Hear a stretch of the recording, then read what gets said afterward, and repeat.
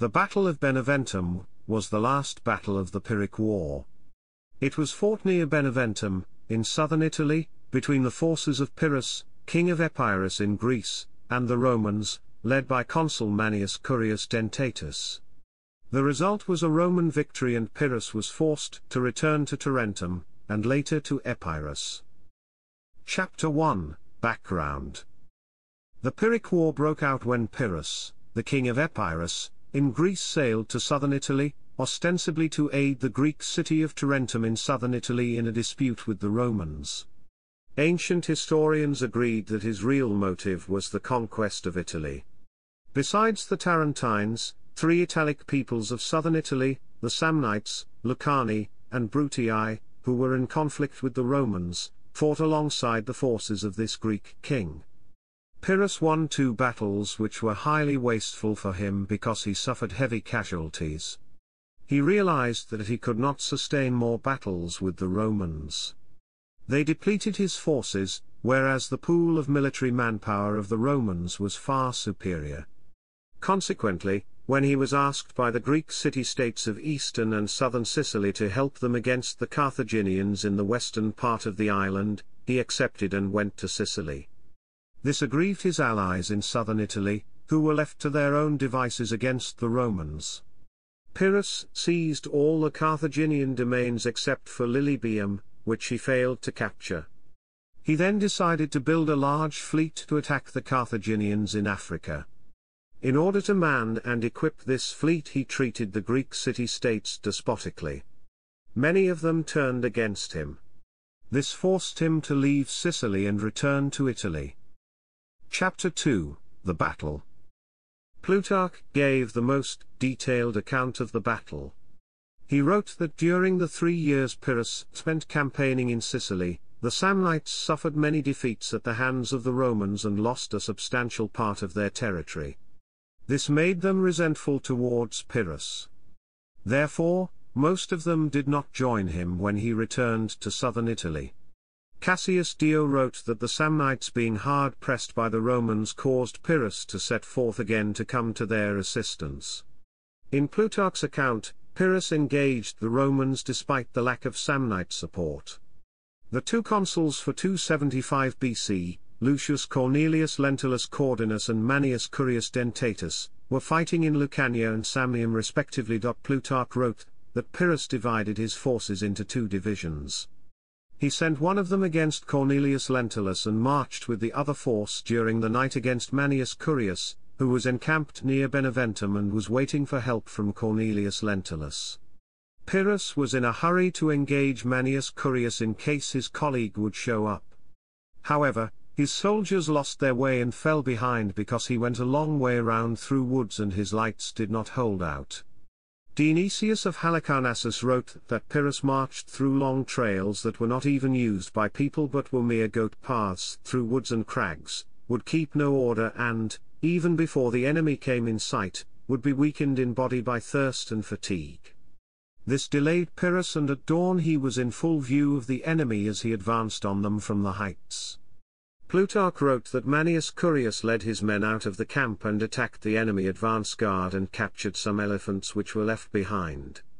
This success brought him to the plain, where he could engage Pyrrhus in battle on level ground. He routed some of the enemy lines, but an elephant charge drove him back to his camp. He called on the camp guards who were standing on the parapets of the rampart. They came down and threw javelins at the elephants, forcing them to turn round. They ran through the ranks of Pyrrhus which were thrown into disarray and, as a result, the Romans caused the Epirotes to retreat. Dionysius of Halicarnassus wrote only 1 sentence about the battle, when Pyrrhus and those with him had ascended along with the elephants, and the Romans became aware of it, they wounded an elephant, which caused great confusion and flight among the Greeks. The Romans killed 2 elephants, and hemming 8 others in a place that had no outlet, took them alive when the Indian Mahouts surrendered them, and they wrought great slaughter among the soldiers. Cassius Dio also related the story of the wounded calf.